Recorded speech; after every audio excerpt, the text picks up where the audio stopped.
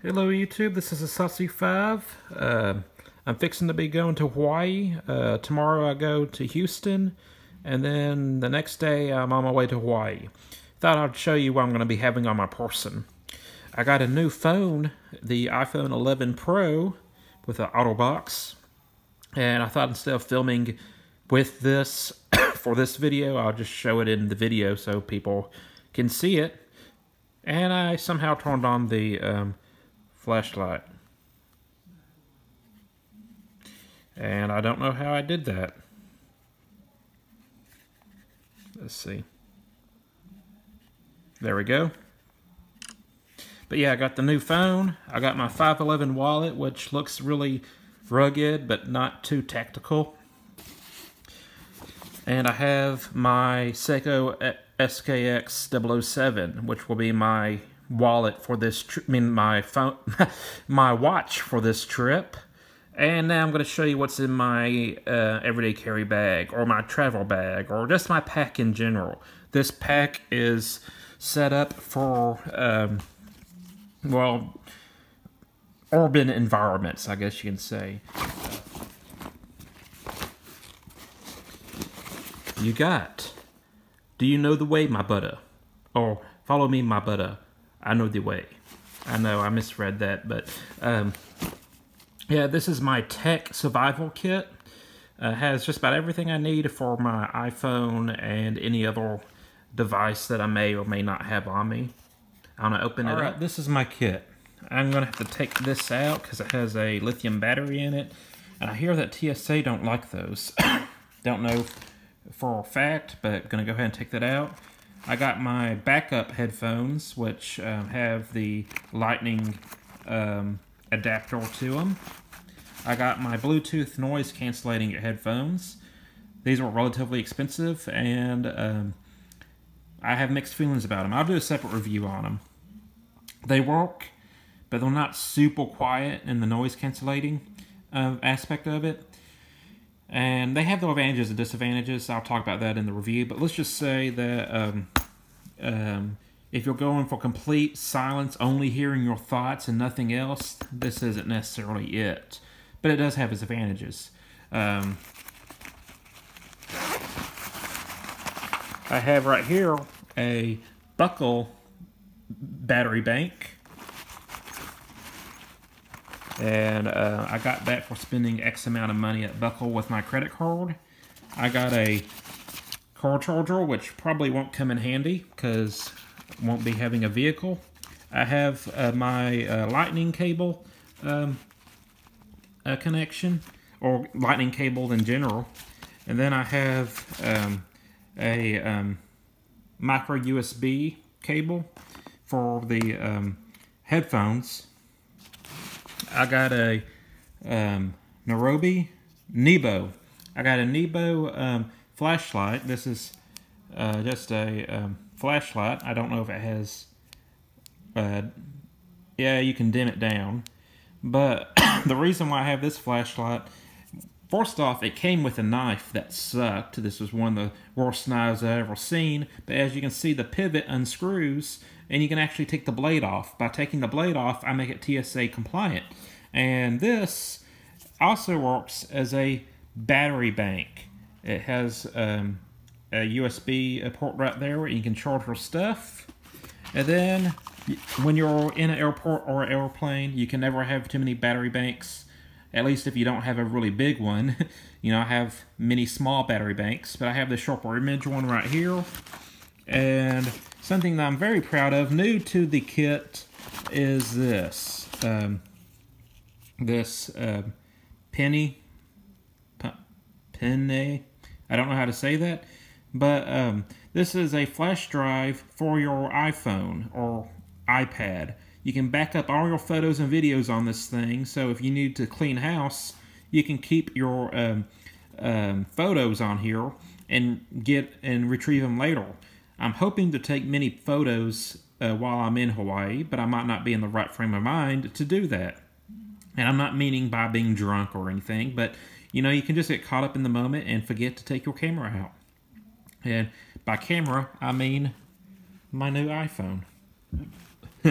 But Anyways, this is something I'm very proud of. 128 gigabytes for around $44, so that seems like a good deal to me. I remember when a 20 gigabyte was like $20, like paying $1 a gigabyte. But this plugs up to the iPhone or iPad, and you can back up your stuff. So if I take photos or video on my phone and I run out of space, I can pop them on this flash drive and reference them later or share them later. But I'm very happy and proud of that. I have 3 battery banks in all, and let's see, I'm gonna cut film and we're gonna move to my next section of the back. So that was my tech survival kit, which has the Follow Me Buddhas, I Know the Way, Ugandan Knuckles patch, which I get a kick out of. This is the inside of my EDC pack. And I have a mechanical pencil, which is right here. Don't know the brand of it. Might say right there, Pinlet. Have a Waterman pen. This is a Rotobah pen. I'm a big fan of Waterman and fine writing tools in general, but I can't write, so I can't enjoy them to their fullest potential. But I do like fine writing tools. I got a Tide To Go pen. I got a Shimog, which is going to act as my airplane pillow. Maybe wrap it around the seat in my head to keep it from bouncing around. Thought that would be a good thing to keep. I have my Nintendo 3DS.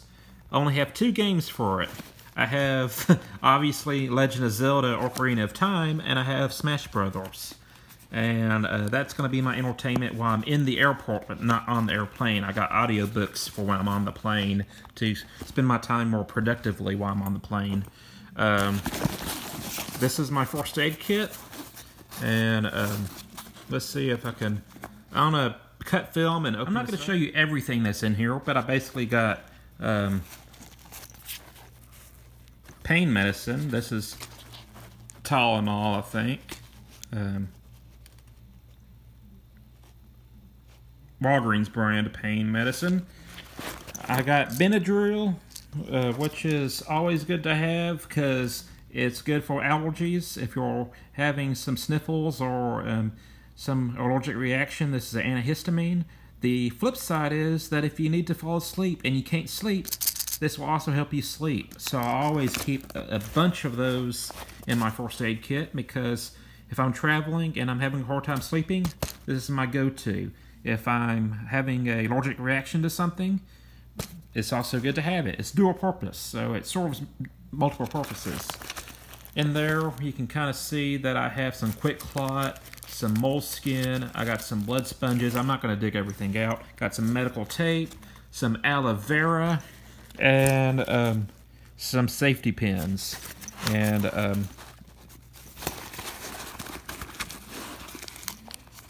some more ibuprofen and pills right there.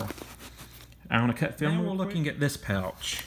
I have in this pouch some Wet Ones antibacterial wipes.